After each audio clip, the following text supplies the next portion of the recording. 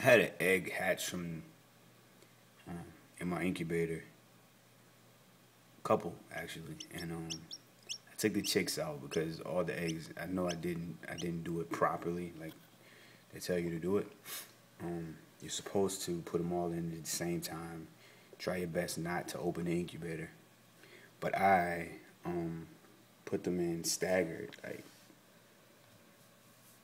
put some in one day, and then maybe 2 days later I'd have a couple more eggs to put in. 2 days later, a couple more eggs. 3, 4 days later, a few more.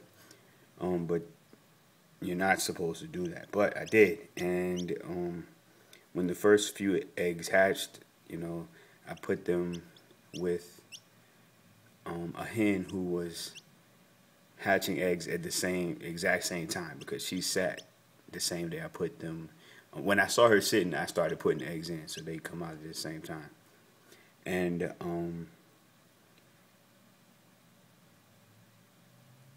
the rest of the eggs that were in there, and there were probably like 40 more, I saw one hatch like a day or two later, and it died coming out of the shell. And I was like, oh man, it's something I did wrong. That's, it's all my fault. Ooh, ooh. And I kind of never turned off the incubator. I thought I lost them all. I was pretty sure I did. And I kept the incubator on, and yesterday a chick hatched. And last night, while the mother was, covering her for chicks that she had already had, I slipped a chick underneath her, and she took care of it all day today.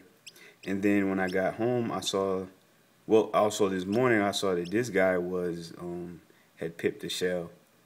And when I got home from work, and I got home kind of late, he was like in the same position, still chirping. And I was like, oh, I'm going to try to help him. And I know they say not to do that, but I did. And I think he's going to be okay. He's just kind of chirping every once in a while. But anyway, when I went to grab him from my other incubator, I saw another chick that had pipped the shell and was chirping away. So hopefully they will all be well. And I'll post another video with an update of this little guy. And probably post another video because it's been a while. Peace and love.